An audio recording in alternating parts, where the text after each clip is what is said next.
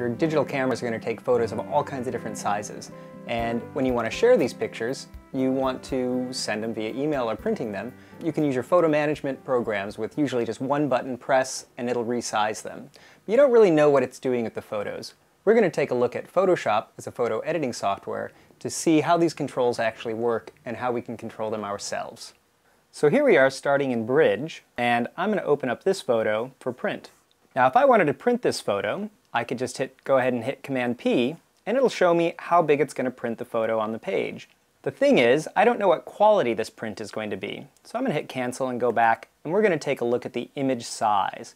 We're going to go side Image, go to Image Size, and we'll be able to take a look at the particulars of the image. We can see the pixel dimensions. We can also see the document size. We're going to focus right here. For printing photos, the resolution for the highest print should really be around 300. So if I turn on my scale styles, my constrained portion, but turn off my resample image, all of these will be locked together. If I wanted to shoot or print this photo at the best image quality, if I put the resolution at 300, we can see the image size is considerably smaller, about 3 by 4.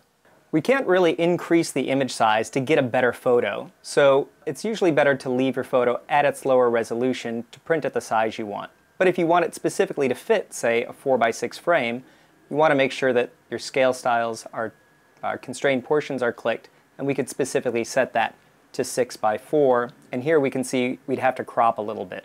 If we want to set our picture for email, we need to change the resolution of the picture and lower it. This is one of the reasons sometimes you get email photos that are so large. So if I set this to 72, which is the resolution for most screens, now my picture will show up as exactly 6 by 4¼ inches inside of my email. You'd say OK, and it'll resize that.